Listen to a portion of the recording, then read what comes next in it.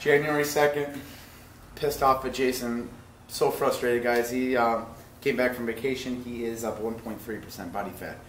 1.3% body fat. He's got something to tell you. I got something to admit. I'm going to be admitting that I'm using gear and stuff, and I'm using different type of supplements. But right now I'm running tests, and the reason why I gained probably 8% is because I got on tests and holding water retention, so I blew up and gained a little bit of water weight. Not good. So I got to cut all those things out. I think I got to cut out at least that and get on the cutting agents, stay on the cutting agents. If I'm going to use cutting agents, pure cutting agents, and I'm just admitting that I'm on gear. And it's like, you know, everybody has a different perception of the way they're going to look and feel and compete, but you know what? I take it for size gains, but I got to cut it out and I got to do something different. And I went up 1%, and I'm pissed off about it, but it could have been worse. I could have went up 4 or 5%. Jesus, yeah, Jason, of course. You could have been obese, right? Anyways, Jason, ever since I met Jason at Publix at the, when I was checking out, not that day, I guess, he didn't admit it that day, but he's always like, I'm going to go pick up this from this person. I'm going to go get my Skittles, he calls us sometimes. It's Skittles. And I'm always like, Jason, I don't want to hear about that part of life. I'm always advocating a healthy lifestyle. I'm against steroids. I'm against pro hormones. I'm going to do it. I want him to do it the natural way. I mean, that's the only way you're going to get more permanent gains. You take steroids, you're going to lose 75 to 80% within 3-4 weeks of coming off it. So that's pretty deflating as well. The only people that I think should take steroids are people who are competing in Olympia. There you go. There you go. How'd you know that, Jason? You say. People that are competing are actually going to make money out of it. Otherwise, why are you doing it? You're hurting your body just to look good for now. I mean, you guys shouldn't be that insecure. It's not worth it. It's not worth it. If you do it natural, you will get more permanent gains. Anyways, Jason's off test, cutting them off, right? Cutting them off all that crap. We're going to go natural right now.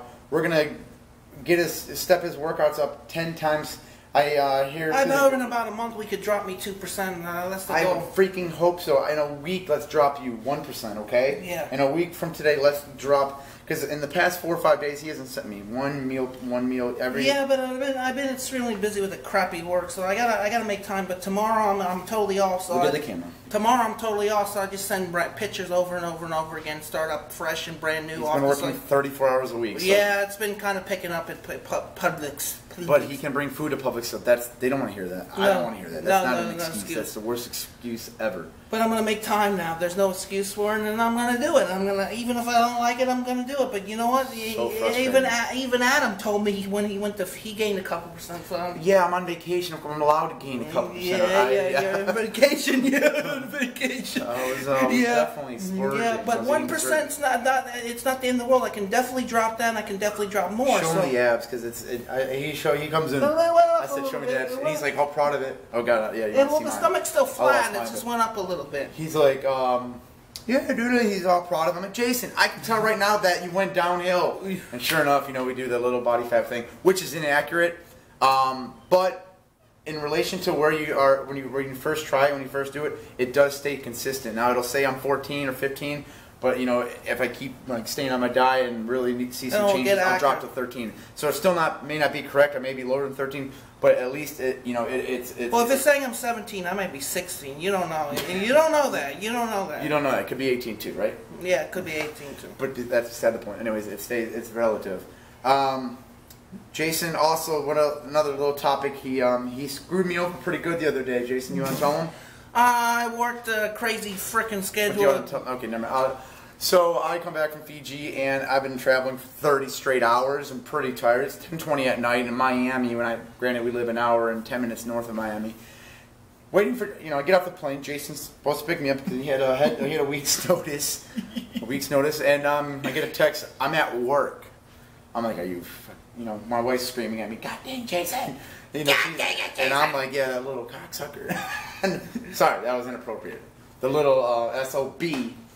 So he was at work. So how do I get Jason back? Because I had to pay $200 to get a cab ride home. 12ish in the morning. I finally got home, tired, upset.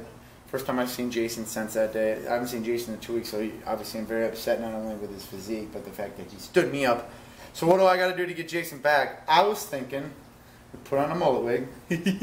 We get him some cut-off jeans, shorts, maybe some black boots, a trucker hat. You got a trucker? No, but just maybe a sweatband over your mullet wig. and maybe some flannels, a flannel shirt, and we take him to World's Gym and have him do a workout where he's picking up the Haitians with his leg poses. Yeah. Something. I don't know. You guys throw out ideas. I don't know, but I want to embarrass him because he pissed me off. And speaking about embarrassment, were you embarrassed at the Vitale video, Jason, when he I was pulled your not pants embarrassed. I was not embarrassed. He's a prankster anyway. He does that crap, so. I didn't think it was bad. I thought it was pretty funny. It was we're having a good time. Yeah. It was a spur of the moment thing. I wish the Ronnie part could have been better, but you know, you didn't really wait till I said to. Just scared him. Well, no, to approach him because he had just got there and I hadn't even. That was the first time I spoke to him. He just come right in. Yeah. Barge in, Ronnie. He wasn't in the best mood. You should have waited till after because he was actually having a good time after the video. But yeah, so no more gear. No more gear. Gear is blowing me up. Gear is for cheaters. Yep. All right, peace out. But that's a wrap. All right, let's make sure we got this video. Yeah, we got it.